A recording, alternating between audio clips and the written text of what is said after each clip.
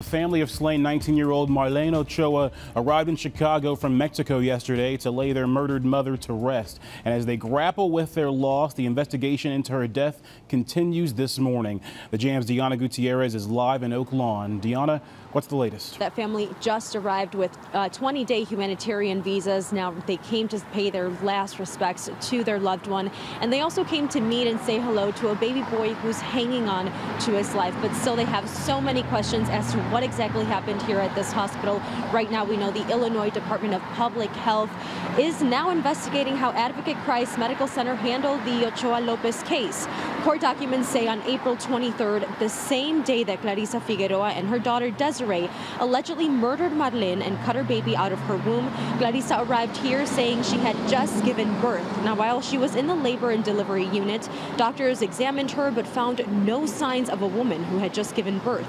Clarisa had blood on her arms, hands, and face, but court documents show that blood was of Marlen's and was cleaned off by the OB technician who treated her.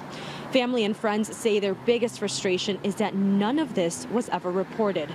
Kara Smith, Chief Policy Officer for the Cook County Sheriff's Office, says they're not investigating Christ Hospital at the moment. Instead, she says the Sheriff's Office will discuss with the Department of Children and Family Services to see if there were mandated reporting irregularities that happened. Of course, Christ Hospital shares condolences with the family but is unable to share any updates on the investigation because of patient privacy laws, but they are, however, cooperating with local police.